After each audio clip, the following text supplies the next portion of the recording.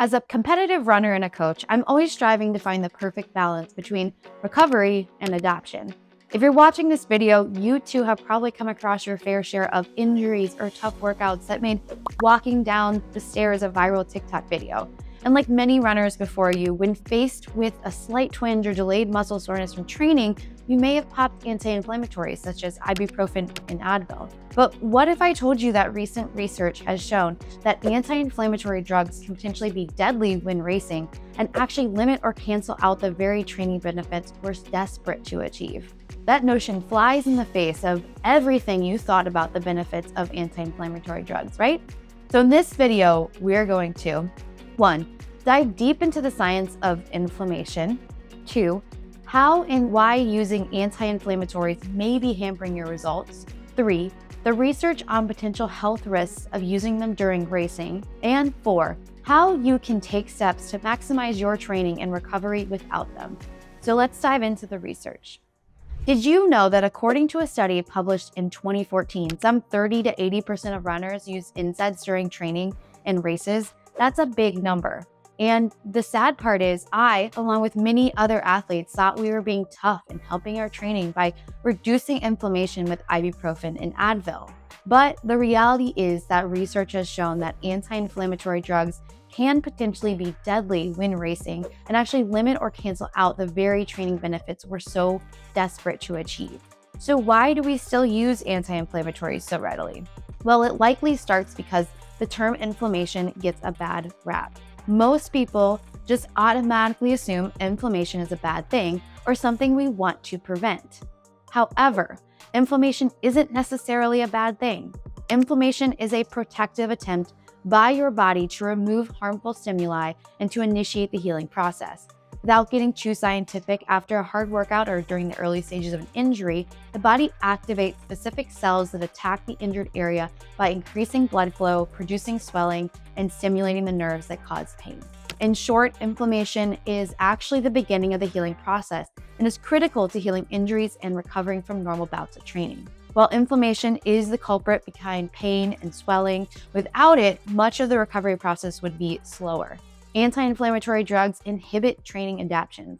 Since we know that inflammation is actually an important step in the healing process, we can begin to appreciate how taking anti-inflammatory medications after hard workouts may inhibit training adaptations. When you run, you actually create small micro tears in the muscles with every step you take. The faster or the harder you run, the more forcefully you contract the muscles and the more damage you incur. These micro tears stimulate an inflammatory response, signaling the body to deliver resources such as blood, oxygen, and nutrients to begin the healing process.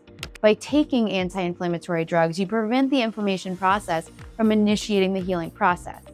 Recently, numerous studies have confirmed this new theory on the harmful effects of anti-inflammatory drugs. One study took a look at ibuprofen administration during endurance training and specifically examined the effects of ibuprofen on the skeletal muscle. Amazingly, the results showed that taking ibuprofen during endurance training canceled running-specific adaptations in skeletal muscle. To back up this study, a 2009 study confirmed in the lab that the use of NSAIDs after long races and training bouts slowed the healing of muscle tissues, ligaments, and bones. The research is clear: taking anti-inflammatory drugs such as Advil and ibuprofen after a workout will result in slower recovery times. Anti-inflammatory drugs to prevent pain. Another common reason runners use ibuprofen or Advil is to take the edge off the pain of racing or to help a previous injury from bothering them during a race. If you thought you were the only one who has made this mistake, think again.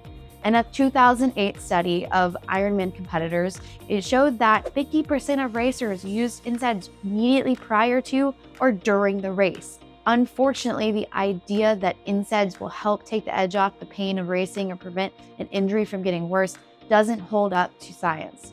Studies conducted on runners at the Western States 100-miler found that there was no perceived or actual difference between the runners using ibuprofen during the race and those who weren't. Finally, the use of NSAIDs to mask pain from an injury may allow you to continue training in the short term, but will ultimately lead to a more serious and longer-lasting injury down the road. I don't think science is needed to confirm that running while injured isn't a good idea. Unfortunately, it's all too easy to mask the natural pain receptors of the brain to trick ourselves into thinking we can still train. using NSAIDs during a race may lead to kidney problems.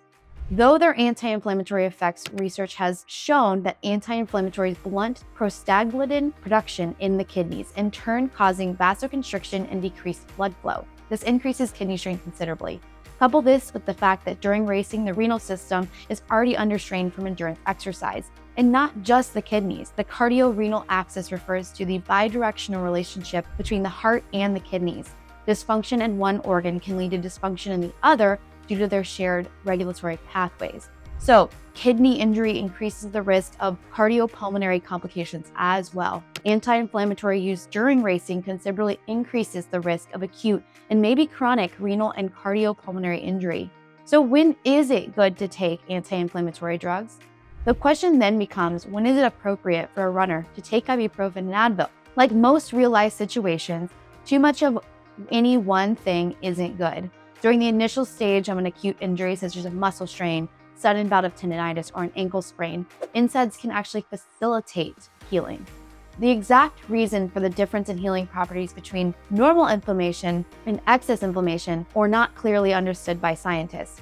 However, research does show that during the first 2 to 3 days of an acute injury, NSAIDs can help heal injuries. So what does this mean? If you have a sudden acute running injury, taking ibuprofen or Advil in the first 2 to 3 days is advised. Again, acute injuries are things like a rolled ankle, a muscle tear, or something that occurs quickly. After that 2 to 3 day window, you should let your body's own natural healing mechanisms take over.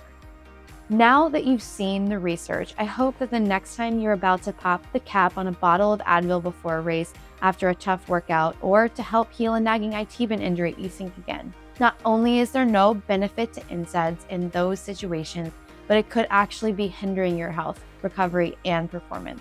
Let us know in the comments what you think. Have you ever abused anti-inflammatories in training before? Let us know.